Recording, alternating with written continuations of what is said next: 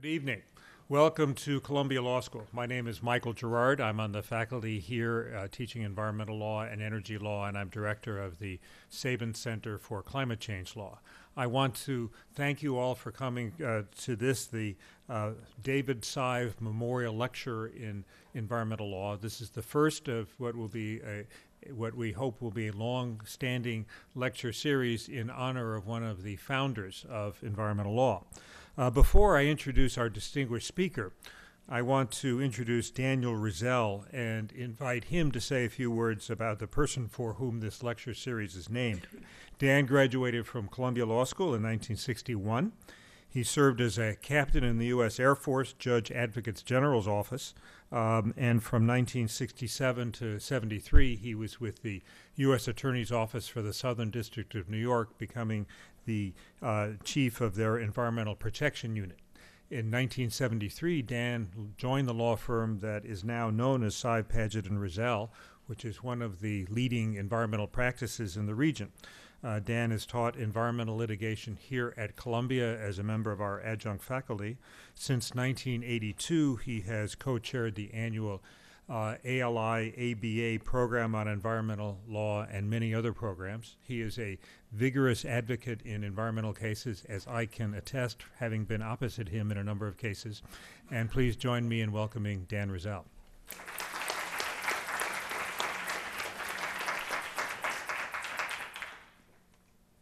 Thank you, Michael. And folks, the question really is who was and who is David Sive?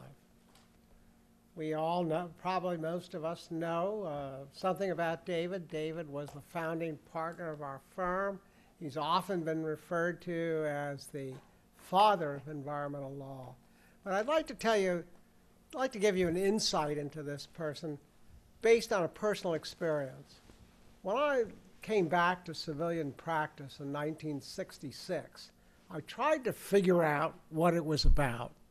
And a friend of mine said, well, I know a lawyer who is working on some case involving Storm King. And maybe he'd talk to you. And so David Sive took an hour out of his busy day in preparing for trial in this classic case and talked to me about the practice of law and how you advanced in that practice. And one of the things that stuck with me was that he said, you know, I've been very fortunate in having my avocation, my interest in the environment, and be part of my vocation. And he was talking about preparing this case to testify, to introduce evidence about the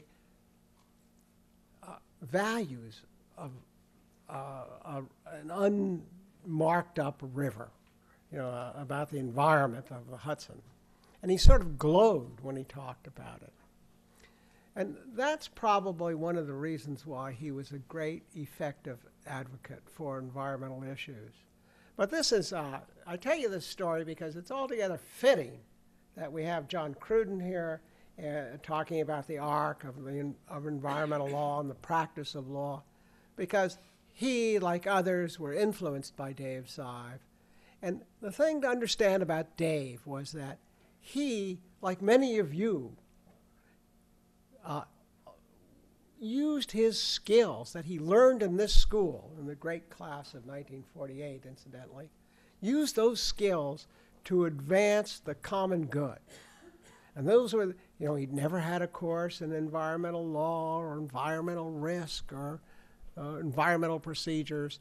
He used the general skills of litigation and administrative law to advance the cause of of environmental advocacy. And he did it unstintingly, and he did it to the end of his career. He was a guy who was there till the end. He was a person who I think we would all like to be, somebody who has had an influence on the public good, using our professional skills. And for those of you who are in law school, you can draw some inspiration from Dave, because you are acquiring the same skills that Dave had, and you can make that difference. So one of the people that I think Dave had an effect upon was the next speaker, John Cruden, and I suspect he will talk about Dave. So it's altogether fitting that his firm has funded this annual lecture and several ancillary programs, because it is really this great school, the skills that we all acquire that will allow us all to do the public good.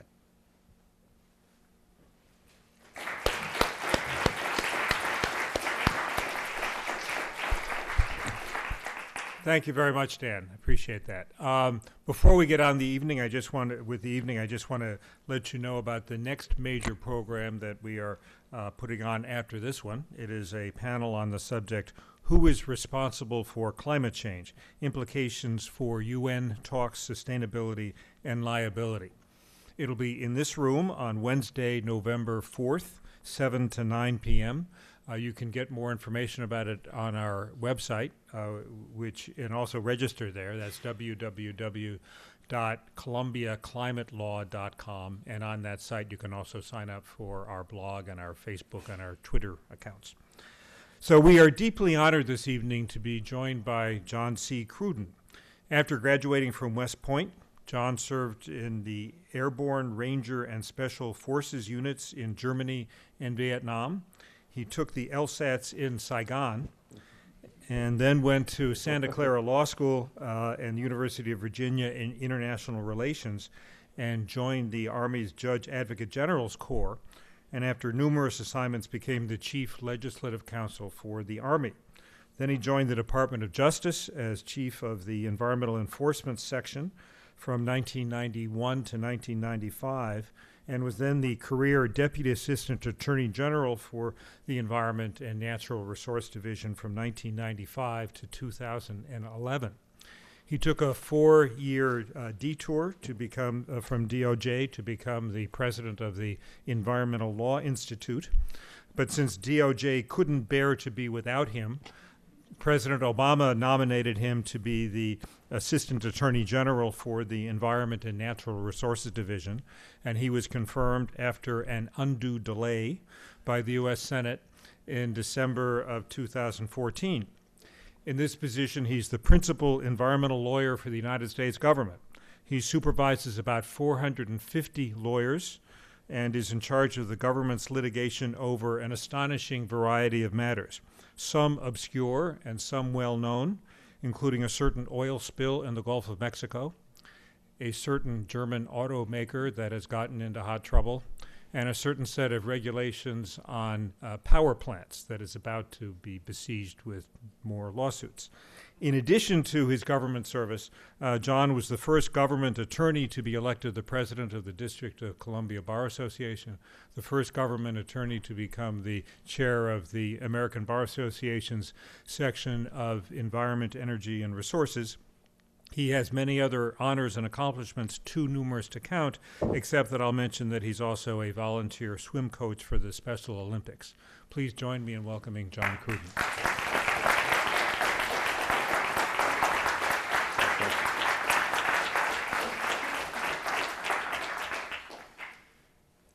Michael, thank you for those really kind remarks. There's, for me personally, there's actually nothing better than to share the platform with Dan Rizel and Mike Gerard. These are two of legendary figures in environmental law, two of the people that I look up to.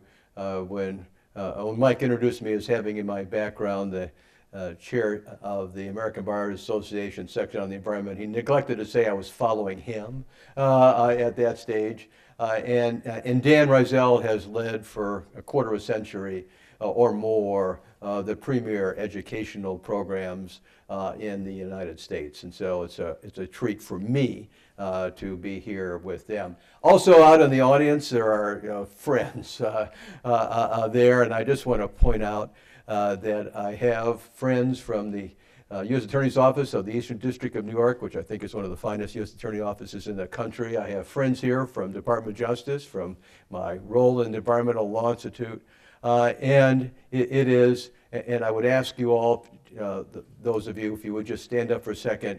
It's a real honor for me personally, and I'll explain why in a second, that I know that we have children of David Sive in the audience. And if you would, stand up, please. Come on, please. Thank you.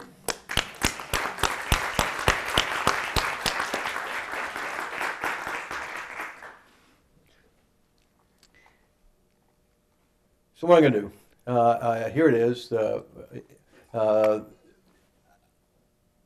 I'm going to try to do some of the things that Dan told you about, because David Sive had an impact on my life and an impact on what I'm going to tell you. And in various parts, I'm going to try to integrate some of those principles in this arc that I'm going to talk about. The arc is, in fact, I'm going to start out talking a bit about how we got here environmentally. I'm going to try to integrate into that what I do at the Department of Justice, what the Environment Division does. And then I want to project a bit toward the end about the future and some of the challenges that I see, but also some of the roles that I see of people like you in the future of environmental law.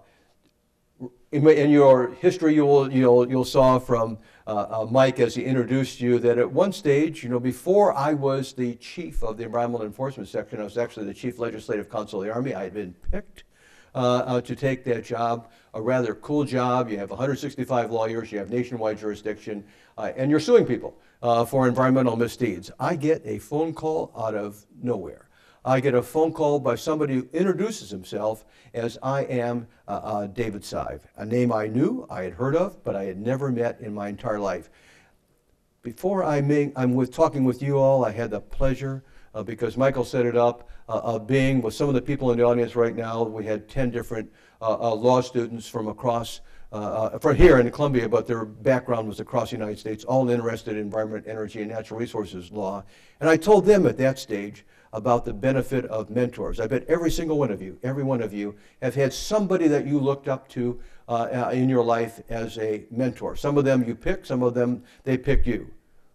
David Sive called me and said these words. He said, John, you don't know me, but I actually know something about environmental law. Like the greatest understatement of all time.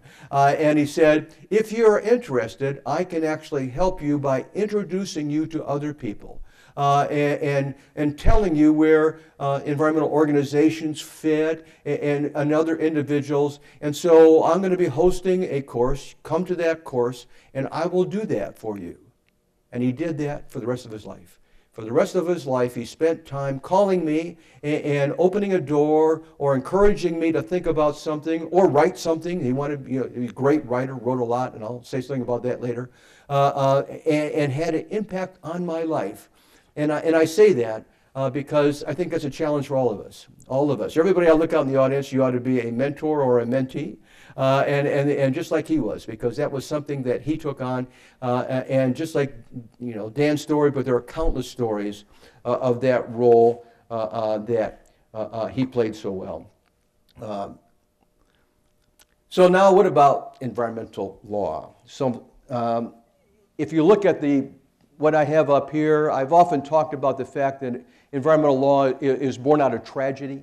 If you think about Exxon Valdez, which gave us the Oil Pollution Act, or Rachel Carson's 1962 book, Silent Spring, which launched the concerns about chemical issues. A lot of what we do and what we did in environmental law is really born out of those events, and we have all heard of them. The Santa Barbara oil spill, Valley of the Drums, Love Canal, which in many ways brought us Superfund. But look at the other one up there. Look up there, that one, Cuyahoga. The river in Ohio that's famous because in many ways it helped launch what ultimately brought the Clean Water Act. Famous in all of our minds that have studied history because the river caught on fire. So there you are, and it got front page news on the New York Times when it was happening of this horrible environmental event. And again, it produced eventually and helped produce something that brought us the Clean Water Act. What is not well known, but which is true, is that was not the first time Cuyahoga burned. It was the third time it burned. And the question I want to ask you, and the question that I'll try to deal with is, why did we only react the third time? Why did we not react the first two times that Cuyahoga burned? What was it? What happened? What is this Cuyahoga moment? The Cuyahoga moment is the third time when all of a sudden things occurred, but it did not occur the first two times. And so obviously things have changed since, Valley of the Drums, and they've changed since Rachel Carson. And one of the things that have changed is, in fact, the incredible environmental movement, which you're all familiar with. We're one of the unique disciplines of the world that actually has a birthday. We actually can point to the day that we started. And for some of us, certainly me, it's in our lifetime there. But look at my slide where I say Earth Day, which again launches. 20 million people, shocked everybody at that stage, shocked everybody in April 1970 that we had that many people, and now it's international. Earth Day is international. There's an NGO that handles international. I have told others that environmental law in many ways is unique in this regard. The United States, America did not actually invent much law. We all know that law came to us in a circuitous fashion through Greeks and Romans and English men and women to what we think of as the body of law that we study right now. But we did in fact invent environmental law. Not only did we invent it, once we were done, we've exported it. There's not many countries in the world right now that do not have something like the National Environmental Policy Act, that do not have something like Clean Water Act permits or air permits, who do not care about safe drinking. In some places like Europe and chemical examination, they're actually ahead of us. But my point is that those tragedies that we were told you about did in fact eventually bring people interested. And before there was legislation, there was people interested. That's how it worked. And that's how I think it works in the future. So out of this great happening, the 20 million people there, now comes the body of law and the apparatus that we now have that governs us. This is audience participation, just for a second. Which president did the Environmental Protection Agency? By executive order. Remember, not by legislation, by executive order. What president was NEPA and the Council of Environmental Quality created under? Nixon.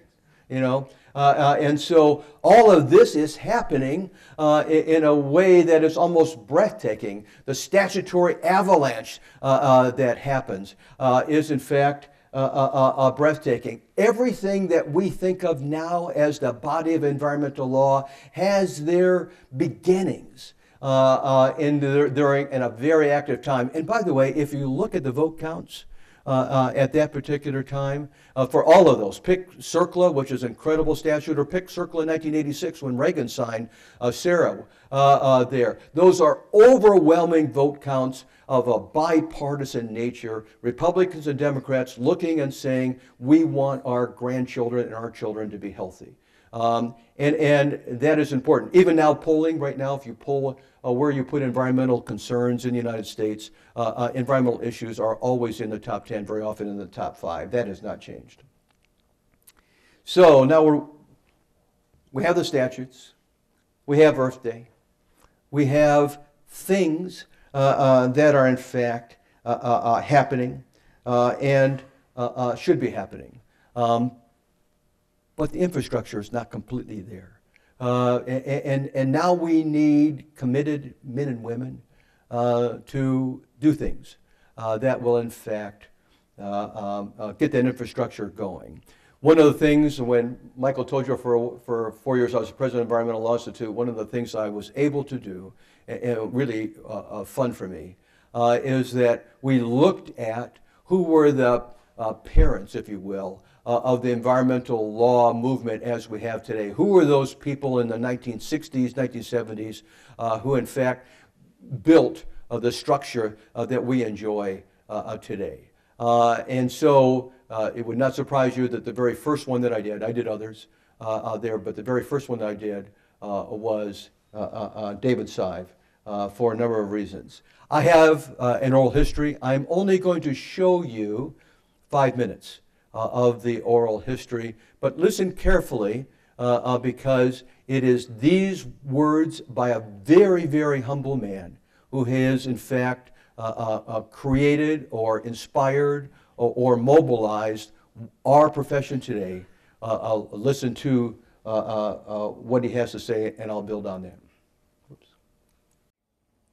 The organizations which I founded were NRDC, Friends of the Earth, and I with others founded ELI, and Environmental Advocates of New York State, which used to be called the Environmental Planning Lobby. And not only important, but absolutely indispensable, because there was nobody else who had the desire and the talent and the resources to do it.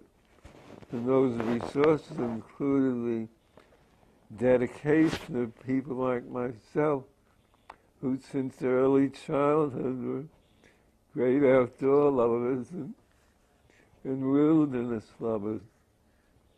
In fact, virtually all of the early cases were about the preservation of an area of scenic beauty.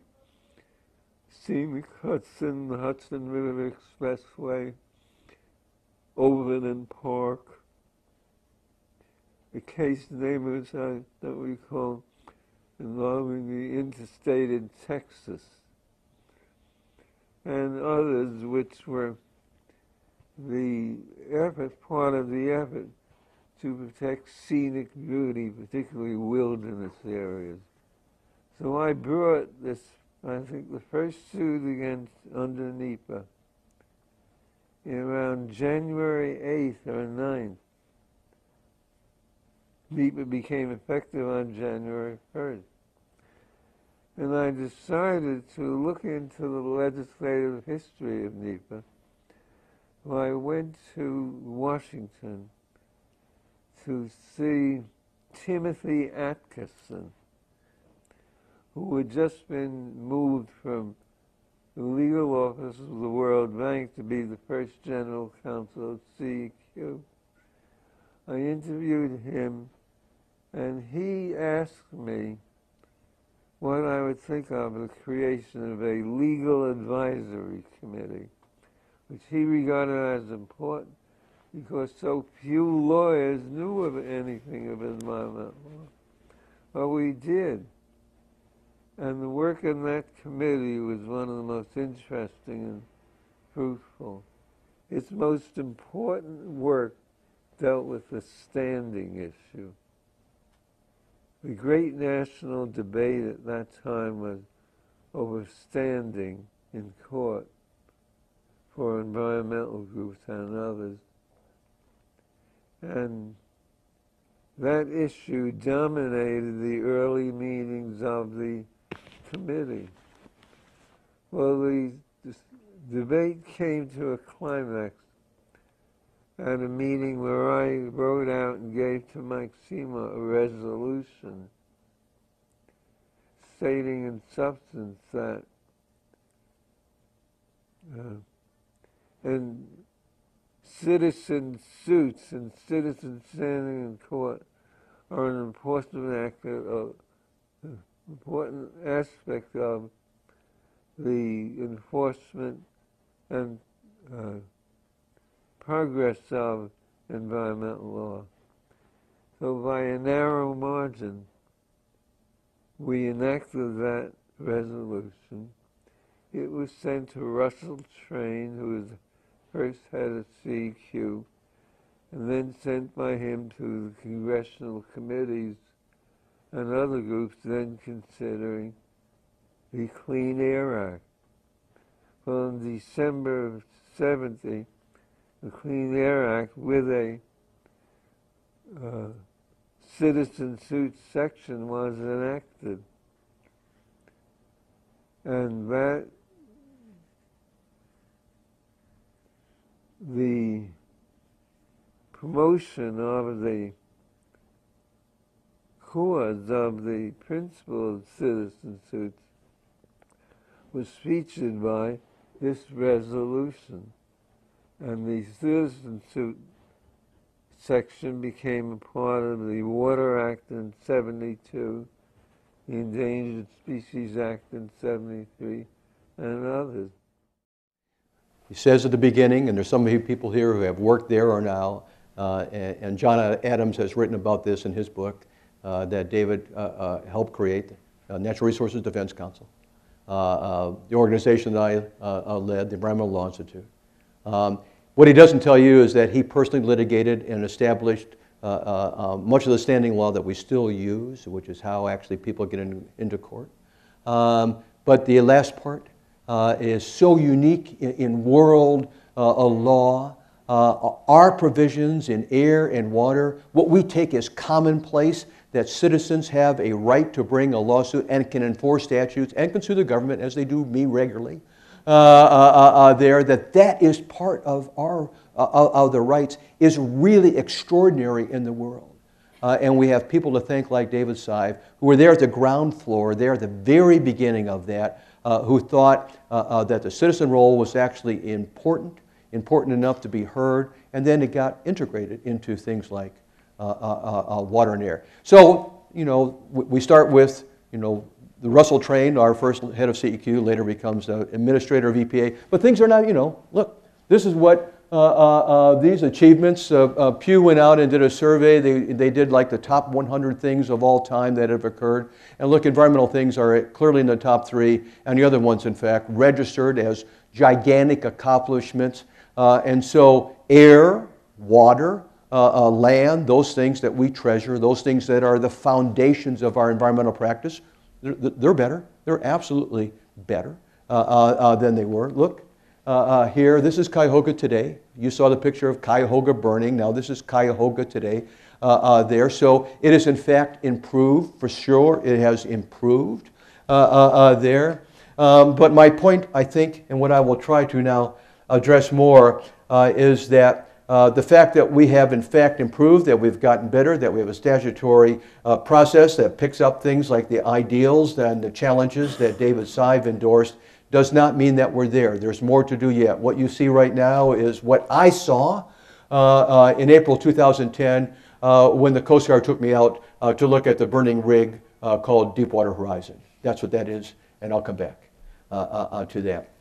What I want to try to now bring you into the world that I live in. I want to bring you into the world of the Environmental and Natural Resources Division, one of the litigating divisions of the Department of Justice, partnering, by the way, with wonderful U.S. attorneys like here. We have representatives from Eastern District, and try to tell you how that fits, but also try to show you how that fits in the context of the history and this arc of environmental and natural resources law as it's progressed, and much of it during our lifetime. Michael told you it's a relatively big group. We have 650 people now. It's a little bit bigger than my slide. We're right around 450 lawyers practicing exclusively environment, energy, natural resources law. That's all that we do. And actually Native American issues to the extent that they are also natural resource driven there and land driven. So that's actually a unique part, and I'll come to that. Here you see up here, this is, you don't have to, just look at the pie charts. Don't look at any of the names. It's hard to read it anyway, because I'm going to tell you what's there. And you'll see we have, at any given stage, it goes up or down, you know, somewhere between 5,000 to 7,000 cases that we have responsibility for. Don't worry, it's not like they're all active at the same time. They're not there, but it just gives you some idea of what we have as collective responsibility. About half of what we do is offensive. So we're bringing cases criminally. We're bringing criminal cases, you know, roughly about 100 a year.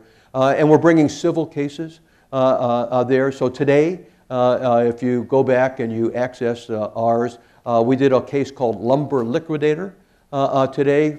Those of you who follow 60 Minutes, this was a 60 Minutes company because of formaldehyde in wood. That's not this case. This case is a Lacey Act case. It's a case that actually allows us to prosecute things like illegal wildlife trafficking, which is a huge area, a billion-dollar industry, and this one is for wood.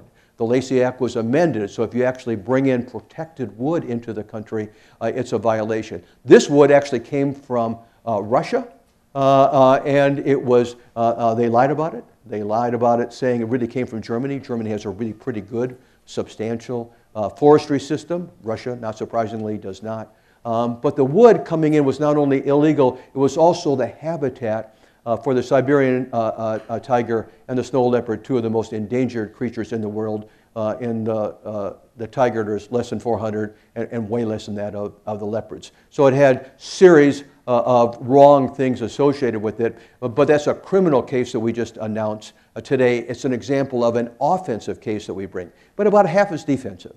And so we're sued frequently for either misdeeds or alleged misdeeds, but we're also sued for things like EPA regulations there. So that is a defensive suit, and we have a defensive section that does that, and I'll show you in a second where that fits into our history and where it now, how we actually handle that logistically. So again, it's about half offensive, about half defensive. On the right side is really just federal agencies that we work with. We work with all of them because of the Natural Environmental Policy Act. You know, major federal action significantly affecting the quality of the human environment requires study, requires analysis, and if that's not done correctly, if that's not done in the right sequence, we see lawsuits. Frequently, those lawsuits are connected with some other statute there. But we have clearly, and you would expect this, we have agencies that we're dealing with all the time. We're dealing with every single day, and you would expect the Environmental Protection Agency, of course, but the Department of Interior.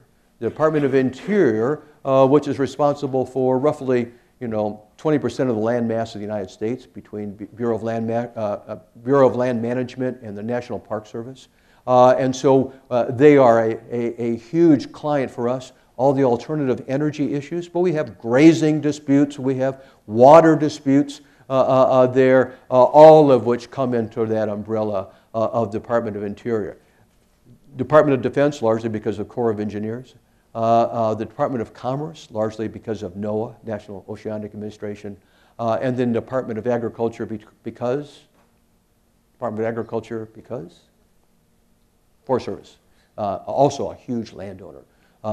There. So those are the major agencies that we are seeing, and we're seeing them all the time there. I'm not, by the way, who in the world would ever want to see an organizational chart during a lecture like this? There, me too. And that's not why it's up there. It's up there just to identify it because I actually want to show you the arc. I want to try to marry up a little bit what I was telling you about now, Earth Day, and how that moved forward with the history of the Environment Division.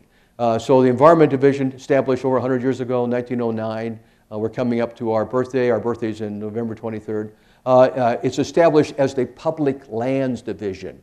Now this is like President Roosevelt, great conservationist, Republican, but a great conservationist.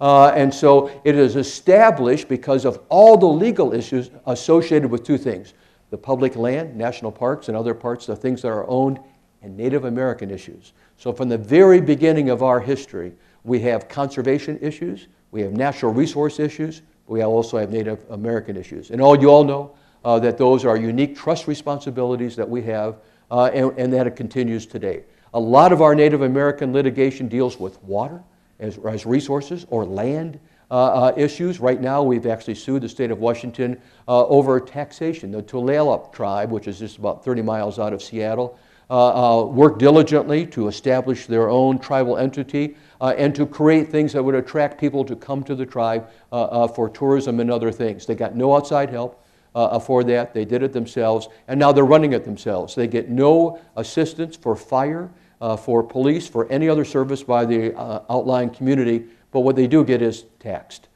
They're being taxed, and because of laws, they cannot then gain any taxation benefit of all of the various corporate and business entities on their tribe. So we've sued the state in supporting the tribe, trying to make that fair. so that, in fact, the tribe can get some of the money that's otherwise now going to the state. And so we have other responsibilities, but from the very beginning, public lands and tribe. Then over World War II erupts, and there's a crying need for military bases and things of that nature. Later, we start escalating national parks, and so we acquired land. Even today, north of Everglades to east of Big Cypress National Park, we are acquiring land, which you attempt to buy, but if you can't, you can actually take it. The Fifth Amendment of the Constitution allows you to take land if you pay for it.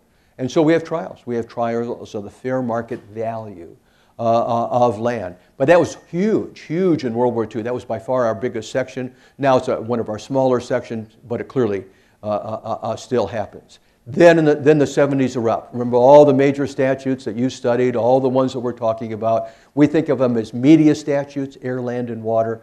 We do the same thing. We create those sections that are going to handle those statutes. So we create what is now in our environmental enforcement section, which is all civil, an environmental crime section, which is, as you would guess, all criminal, and the environmental defense section, which again represents agencies who are themselves sued, but they can be sued for environmentally productive things.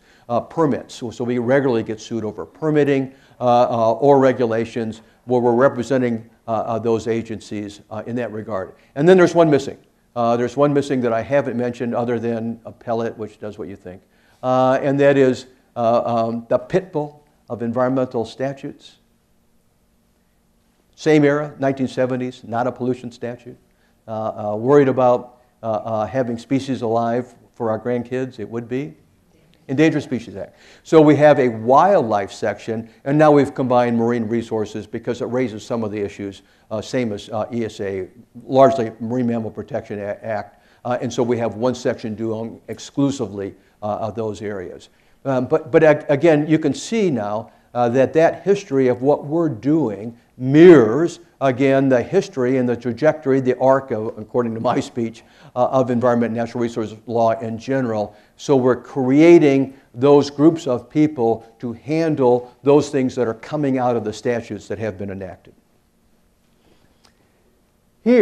Up here are the 5 priorities that I've established for the division. That's the one thing I do get to do. I get to be, as the Assistant Attorney General, I get, in fact, not to adjust cases, because remember, half what we do is getting sued, but in fact to adjust priorities. And so you'll see here the things that I cared about, and so now we've passed this out. So it would not surprise you, knowing my background, that environmental enforcement is important to me, environmental justice, wildlife trafficking, protecting the public fisc, meaning that we're in fact trying, to make sure that we're very conscious of money issues and what the federal government would have to pay in lawsuits. All of those things are relevant to us, and all of those 5 goals actually reflect the 10 elements and what the 10 elements do of the Department of Justice.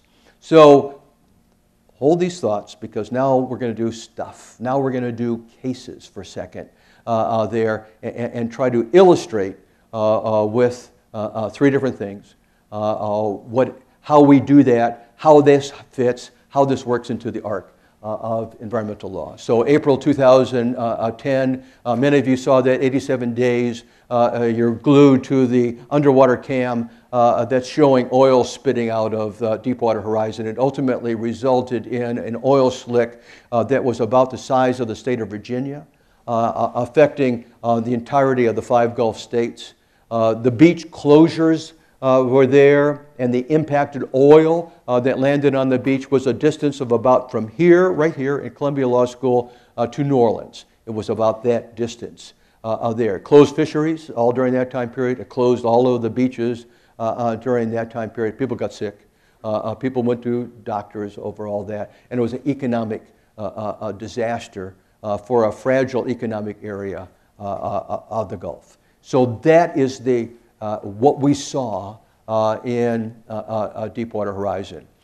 Between then and 2010 and now here in 2015, we're not exactly done, but as of October the 5th, we've finished all but one aspect of one defendant, and we did the big one of BP. Now, what do you want to do in these circumstances? So now you're thinking about David Sive, and you're thinking about how, in fact, do we go back and try to reach back and recalculate and figure out how that ecosystem was harmed, and if you can get some money, what are you going to do with the money there? And those are actually very sophisticated questions in an ecosystem like the Gulf, which has been harmed over the years and has many other problems associated with it, not just what we saw in Deepwater Horizon. So there was a number of lawsuits that were brought, many private lawsuits. Interestingly, in Exxon Valdez, which I also did, in Exxon Valdez we resolved on the federal side in 2 years, but then the private claims took 20 years to resolve. Here's the flip. Here in Deepwater Horizon, they resolved the private claims in about 3 years there, but we did not resolve yet. Had not resolved the federal claims at that stage. Criminal went first, and then the big ones were the civil claims. And here, in a nutshell, is what we announced just a week and a half ago. We announced 3 different components of our settlement with BP, which, when it was announced as the largest settlement with a single defendant in the history of the United States. So not just environmental. Exxon Valdez was, by the way, the biggest environmental settlement when we did that in 1991. It was collectively $1 billion.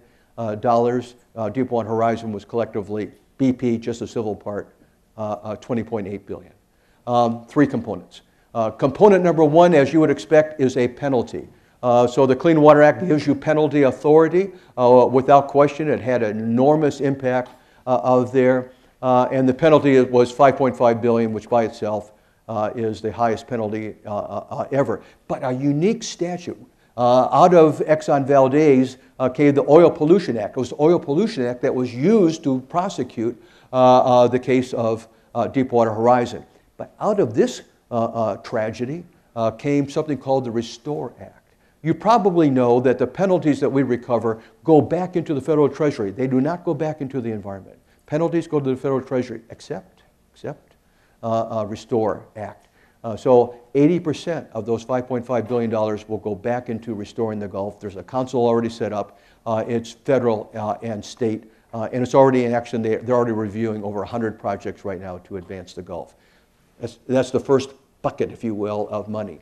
The second bucket of money is natural resource damage money. A very unique statute, not just in the Oil Pollution Act, it's in others. It's used a lot. Those of you who are familiar with Surplus Superfund know a lot of those are natural resource damages. So the concept there is unique in federal environmental law because it's not a penalty. And every dollar you recover can only be used to restore, replace, or acquire equivalent resources. That's all you can do with that money. And this amount, which is $8.7 billion, that was a natural resource damage recovery.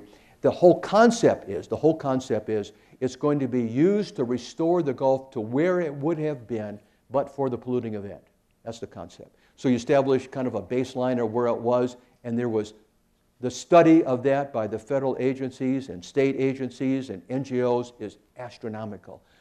There are not thousands, there's hundreds of thousands of sampling events. There are mortuary work with birds and other marine mammals to try to figure out what the harm was. And based on that calculation of harm, then you estimate what it's going to take financially to restore the Gulf. And you're actually thinking ahead to what kind of projects you need. So I actually guarantee you part of the projects will be restoring wetland off the Gulf of Louisiana because that's what you lost. You lost wetland, which has an effect not just on habitat, but also has an effect on floods, Katrina, and elsewhere. But anyway, that second part that we announced was that pot of money, but simultaneously a draft restoration plan over 1,400 pages, signed by all 5 federal agencies that were involved, signed by all 5 states, which is all designed to say, if we have that amount of money, biggest you've ever had, this is how we're going to use it. And that's all for public comment. I'll come back to that. Then that's second bucket. The third bucket is entirely economic. The first time this has ever been done under the Oil Pollution Act, and this was not me. These were the 5 Gulf states who lost economic money. The Oil Pollution Act allows you to recover that if, in fact, lost taxes and all those things. And remember, I told you, they basically shut down, the fishing industry shut down the entirety of their tourist industry during those 87 days. And so the 5 Gulf states sued BP for economic damages, as did over 400 counties and parishes. The settlement for the states is $4.9 billion.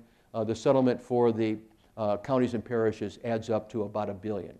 So collectively, $20.8 billion. But remember, and this is unique. This is actually, citizen suits are unique, but the role of citizens in environmental law is absolutely unique. Everything I just told you, except the economic case, goes out for public comment. Goes out for public comment, and there will be 8 public hearings. Public hearings on the environmental impact statement that's associated with this, public hearings on the consent decree, the restoration plan, and where the money is going to go. And this settlement will not be final. Absolutely will not be final until all that public comment is in, and then you go to the judge. The judge is Barbier, who was picked by the MDL panel, good judge. And then you go to the judge and say, I want to change because of things I learned, or I don't want to change. I have a deal, and I want you to, quote, enter the consent decree. Once you enter the consent decree, it's done. By the way, it's an order of the court then, so if BP were to, in fact, not follow it, we could actually seek contempt of court.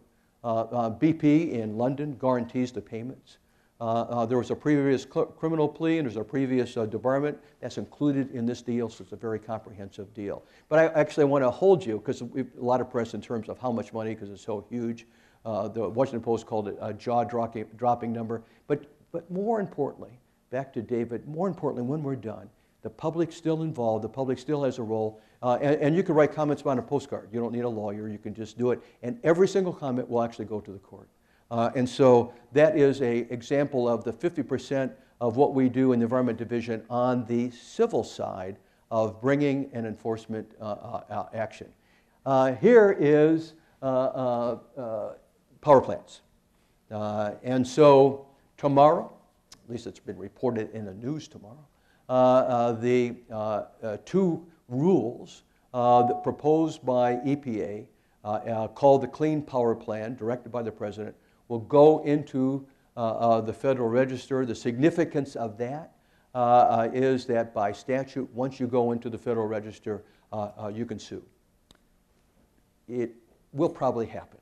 There will probably be multiple lawsuits filed to challenge the legality of the Clean Power Plant, because it's very far-reaching, it's very significant, and it's all designed to reduce carbon dioxide and meet the goal that the United States has established of being about 1/3 less by 2030. By the way, why would you go after power plants? It's a little bit like, who was the bank robber that they asked, why do you steal money from banks? Who was that guy? Willie Sutton. Why do you steal money from banks? And Willie Sutton was, well, that's where the money is. It's a little bit like that for power plants. Why would you go after them significantly and try to get your greenhouse gas reductions there? Because, in fact, that's where a lot of the greenhouse gas is today. We've already had 4 challenges even before this time. So even though I told you that it isn't really ripe for challenge, it goes into the Federal Register, there's so much interest about all of this that we've actually litigated it 4 times already there. All in the D.C. Circuit, well, actually D.C. Circuit in Oklahoma. There's a unique provision of the statute that says Clean Air Act statutes can only be litigated in the D.C. Circuit. Notwithstanding that, again, there was lawsuits apart from that. But the lawsuits that came before the D.C. Circuit, we were able to defend that it's just premature. It doesn't mean that there aren't good arguments there. It just means it's premature. You ought not challenge it until it goes into the Federal Register. And then it starts a 60-day process. You have a 60-day process by which you can move to stay, or you can file a petition for review for it, or you can go back administratively to EPA and give them a petition to reconsider the rule. All of those things are possible. Frankly, it's fairly likely that all of those will occur. And then after that, then the whole process goes forward. As you have seen already, You saw that in the beginning of this administration when EPA gave their so-called endangerment finding that in fact carbon dioxide was harmful to the health. And that went through the litigation process. It went through a litigation process for both mobile sources that move, and stationary sources. Some of that went to the Supreme Court. You saw that process. It came out of the D.C. Circuit and then ultimately went to the Supreme Court. We're starting that process anew right now, but they're very significant. And if successful, will in fact have a dramatic effect lowering carbon dioxide emissions in the United States. So stay tuned. Watch tomorrow. See what happens there. This is another. This is not, now I use Hudson River as an example just because it's fun, because we did Hudson River case 2, and General Electric's about done with their dredging, but that's not why I have Hudson up there. I really have it there because of another rule that's under challenge right now, which we call Waters of the United States.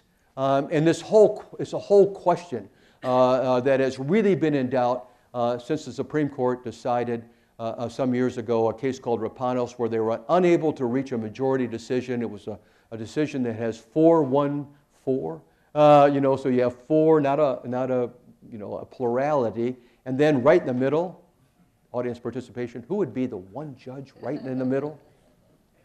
Kennedy, yes, there, and then dissenters. And it really created a huge area of uncertainty, trying to figure out were waters covered by the Clean Water Act, and therefore you need permits, or you need to go to the Corps of Engineers when you think it might be a wetland or not. A huge area, a lot of litigation there. Virtually every court of appeals has tried to deal with what does Rapanos mean. Does a decision written by 4 justices, led by Justice Scalia, does that control? Only had 4 votes. What about Kennedy? Kennedy, the dissent says we could live with Kennedy. What does that mean there? Because, and courts are all over the place on what that is. But many have always said what you really need is a rule. You really need a rule to straighten that out. EPA and the Corps of Engineers come together and they did the rule there. So far, so good, right? Remember what I told you about the Clean Air Act, that rules of nationwide jurisdiction go exclusively in the D.C. Circuit? That's actually not true in the Clean Water Act, or at least it's not decided. We're litigating that right now. And so after that rule was promulgated, I'll get these numbers a little bit wrong, but you get the point. 12 district courts, 6 courts of appeals, petitions or lawsuits filed there. In the Court of Appeals, on their own, God bless them, they centered it in the 6th Circuit, and so we're litigating right now in the 6th Circuit on behalf of all the courts of appeals. That did not happen in the district court, and so we're now seeking them to stay that while we wait and see what happens to the 6th Circuit, but it's fully briefed in the 8th Circuit and the 11th Circuit. Right now, pending their decision as to whether or not they have jurisdiction, the 6th Circuit has stayed the rule. And then tomorrow we'll file a brief which we will say, this is a preview of coming attractions, where we say we think the 6th Circuit actually does have jurisdiction, and Courts of Appeals does have jurisdiction, but that's not decided. It's absolutely not decided. And that's before we get to the merits. That's before we get to the merits of what waters are in or out, enormously important in the United States, particularly when we're facing huge droughts in California, and we're facing water events all across the United States, and also because every one of us, I don't care which side of that fence you might be on, every one of us wants good drinkable water, good swimmable water. Those are goals that were embedded in the Clean Water Act there. But it is a controversial rule because it intersects with agricultural concerns, that in fact some of this regulation could affect some of their land, and so that's part of the controversy.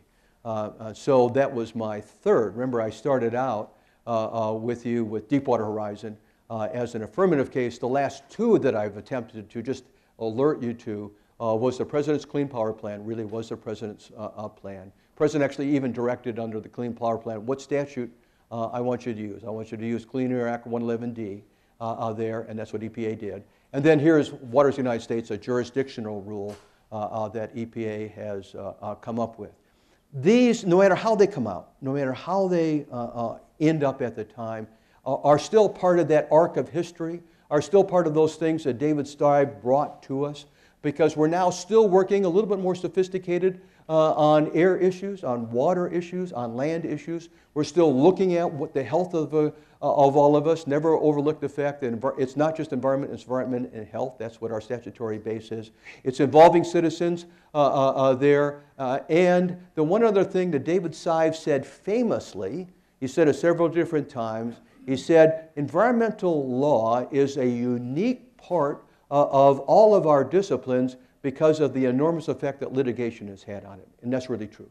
The most cited case in the nation right now, way more than Marbury versus Madison, is an environmental case called Chevron there. And so the litigation, in fact, has had a gigantic impact.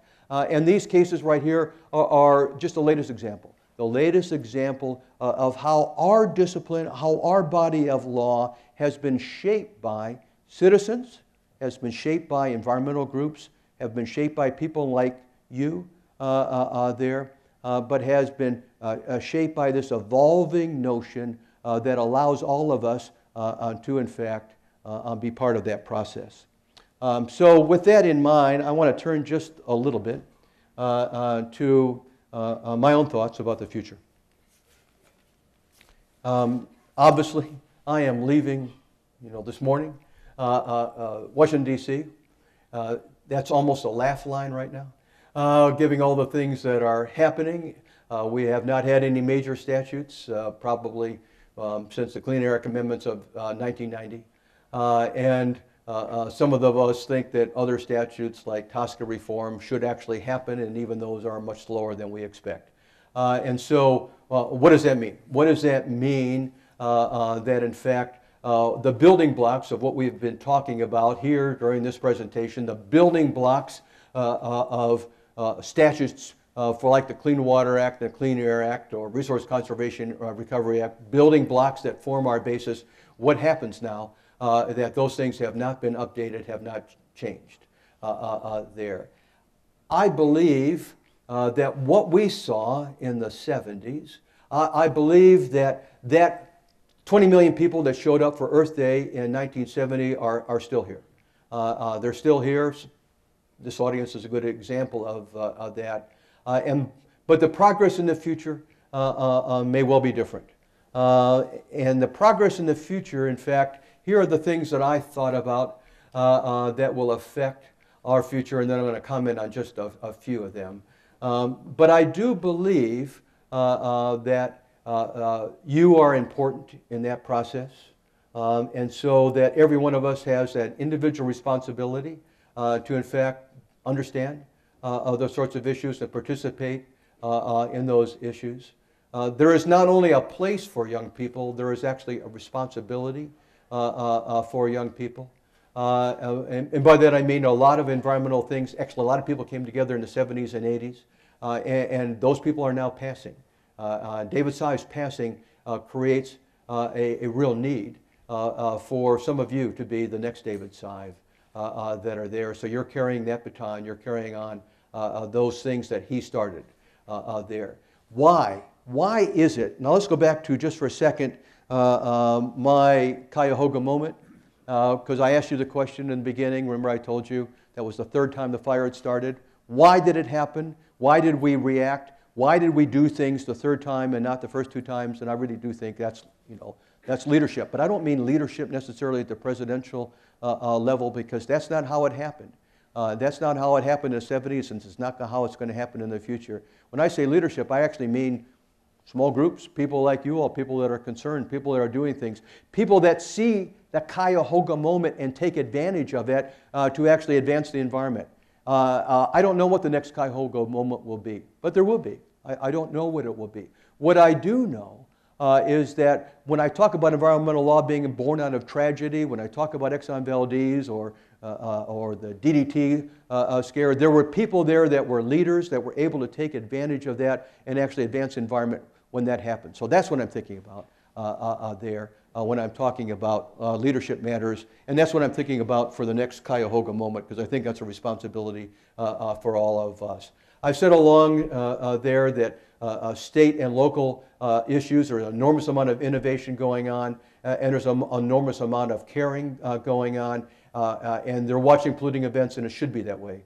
If you look at what I'm doing at the Department of Justice, I'm very proud of our enforcement record, but we're small. We're small compared to all of the enforcement actions that are going on, particularly at state and local government, and that should be that way. People that are closest to the polluting event should care the most. EPA is doing something which I applaud, and we're now very much involved in it, that they call next generation enforcement. Looking at technology, the next on my list, looking at things that in fact will advance. Right now on Earth Day, I announced a case that we did with Noble Energy. It's a big series of those huge holding tanks. And this one was condensate out of natural gas exploration right outside of Denver. And what EPA was able to do was, we were driving by, and some of you may have driven by these Noble plants. It looks pristine. It just looks like wonderful little, holding areas there. But if you have infrared camera and you look at it, you actually see VOC, volatile organic compounds, emitting from these tanks. They brought that to the attention of Noble. Noble said, we will fix that. We will use that technology, and we will advertise it to others there. So technology, as we see, every one of you right now have your own phone in our lifetime. People will be driving by and doing air emissions and water sampling, and then radioing that back. That's going to be happening. So, but how to make that work, how to use that effectively is the next challenge for us, but it's looking to the future. I want to just say this is Climate March right now. Back to my point that in fact this is a bottom-up analysis. This is in fact people doing things together. That's what matters. That's what happens. This is climate. Climate now has risen. The number of people who think climate is real and important, those numbers are going up. Perhaps because the Pope visited us. I'm not quite sure. Maybe because they're looking at the 97% of the scientists who are in agreement that that's a real problem. I'm not sure. What I do think, though, is that that's the public going more aware, becoming more educated, and then interested in doing things. Here at Columbia Law School, a great center led by Mike Gerard, making this happen. But I do not want at all to pass by what I've already said once, and that is that young people matter. 2 nights ago, I was at the dinner of the Environmental Law Institute. We actually give an annual award. I'm obviously not the president. We have a new president, the former general counsel of EPA, named Scott Fulton. The award was given to Henry Diamond, who was here when there was a Governor Rockefeller, and he was the head of the Department of Environmental Conservation, so he's a great conservationist. But what I did, they gave me, which was kind of fun, they gave me a baton. When I was in high school and college, I ran track, and I was on the relay team. By the way, I was the third on the relay team. That's the slowest one. And you're giving it to the fastest runner. The fourth, the anchor leg, is always the fastest runner. And I felt a little bit like that because I really liked the new president of ELI, that I was passing the baton. And I did that publicly in front of 700 people to Scott Fulton as the new president of ELI. But I think many of us think that David Sive, God bless him, had that baton in his hand for so many years, and now he's passing it on to each and every one of us. He's passing that baton to us, saying, I did what I could. I moved enormously environmental issues during my lifetime. Now you take the baton, it's your turn. And when you're done, you're going to be passing it to your children and your grandchildren, and hopefully you'll be passing it just a little bit better world than what we got. I told you about a bit about that arc that I described. I told you a little bit about what the Environment Division does, my own thoughts about the future. There's another arc. When I need solace or I need comfort around in Washington, D.C., which is full of monuments, there's no better place. It sits right along the water. It has a great towering figure of Martin Luther King. than to sit there and to reflect. He had another arc that he is famous for saying, and that is that the arc of the moral universe is long, but it bends toward justice. I think David Sive would say the same thing. I would think he would say the arc of environment takes along, it doesn't always work. There are good days and bad days, but on balance, it bends toward achievement. On balance, it bends toward success. But we have to be there. We have to carry his legacy. We have to be advancing groups, advancing citizens. We have to be training. We have to be advocating. We have to be talking about that. We have to care deeply. We have to tell our kids. We have to tell our friends. These are important. Climate issues are important. You're important. The water you drink, the air you breathe. Those are the kind of legacies that David passed on to us, and we want to pass on to our kids as well. Great fun for me to talk to you. If you have any questions, I'll take them.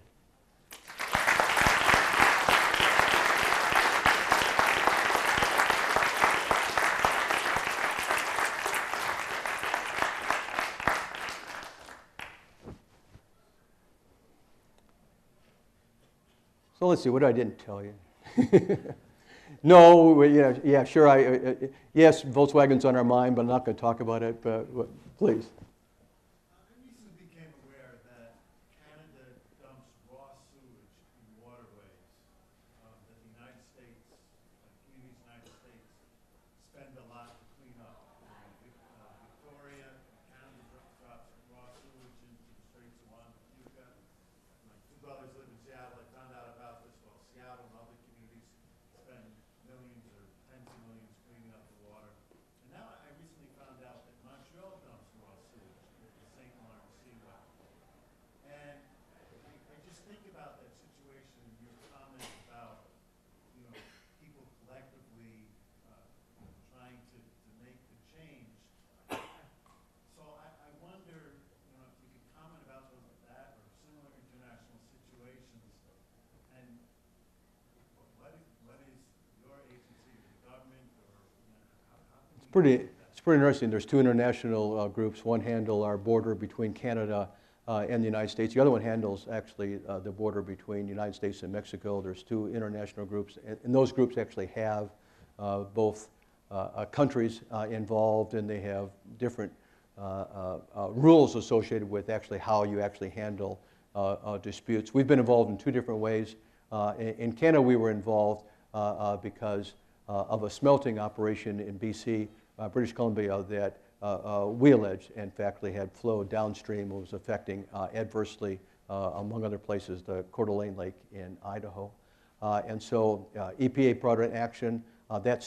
They settled that action in order for the company, not Canada itself, but for the company, in fact, to go through the study process to ultimately clean that up.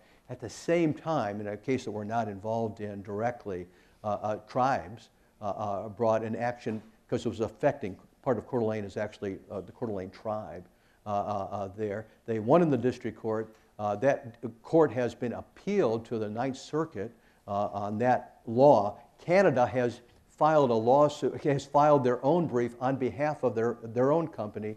We have filed a brief on behalf of the tribe, but that's not resolved yet, because part of the question is, should that be handled in litigation, or should that be handled in one of their administrative tribunals that came into effect by these treaties? Mexico, we had almost the opposite issue, because there was Mexico sewage from Tijuana coming onto the beaches of San Diego there. Ultimately, that required legislation there, legislation that actually creates now a wastewater treatment plant solely for that issue, solely to handle that waste stream that was coming out of Tijuana. I know that sounds crazy. It looks like the water's flowing north, but that's how it works there from Tijuana to, it actually goes almost as far as Santa Barbara. So it's a huge area. In terms of what Montreal is doing, I don't know, but those are two examples of cases that we've been involved in. Please.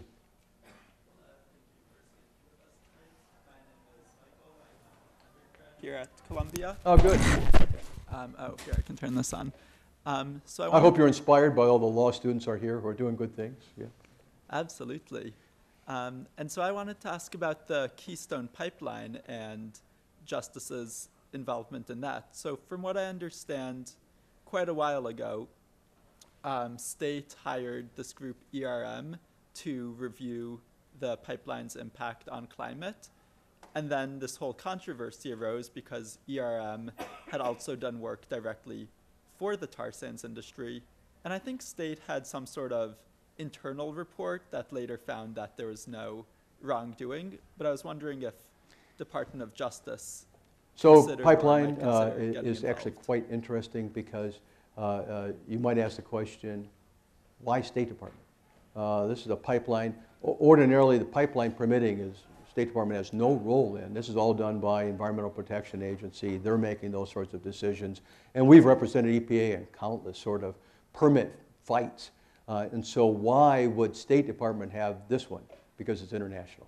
So it's the international aspects that give that. And there's a whole process that you go through because it is, in fact, a ultimate state decision. And this was, there's been environmental impact statements. Those have gone public. No decision. There's no decision yet that has been made. When there is a decision, assuming that maybe there would be litigation out of that, then we would represent the State Department in that case. But it hasn't happened yet there. We actually take the position that if you're making a presidential decision, that a presidential decision is not reviewable. The Administrative Procedure Act, which is how you actually review these things, governs agencies, not the president. We say the same thing under decisions that are made by the president that could be affected by the National Environmental Policy Act. And we filed those sorts of things in other cases, and it's relevant ultimately here too, but no decision has been made. So we're not, we're just waiting like the rest of the public to see what's going to happen. But when it does, if there is a, but actually, again, there are international tribunals that affect all these things too. So it's possible that it would not go to court, that it would go to some international tribunal as opposed to court. But that would be our responsibility if it goes to federal court. There, others, please. I think we have time for one more question, and then we will need to wrap it up. Please. NRDC and Climate Central have recently come out with some sharply worded publications about the utilization of biomass as it's exported from North American markets to Europe. I was wondering how that's being perceived here, especially when industry considers that there's actually forestry regrowth over the past 50 years in North America. What is the U.S.'s stance on biomass utilization for energy purposes? So I would be in danger if I start talking about environmental policy, particularly this one, biomass, which has both Department of Agriculture, one of my major clients, and EPA there. We have done biomass litigation because, in fact, it's been challenged. Some of the decisions by EPA have been challenged in that regard. People saying you're doing too much, people saying you're doing too little there. Biomass is, is another alternative energy platform, if you will, but it has a lot of impact on agricultural issues, a lot of impact on agricultural issues. And there's a lot written right now about does that really help on energy, because you're actually using a lot of energy in its creation. Having said that, I will not jump into the policy debate because I would be not only over my head, but all my clients would dislike me if I did that. John, I want to thank you for a wonderful presentation.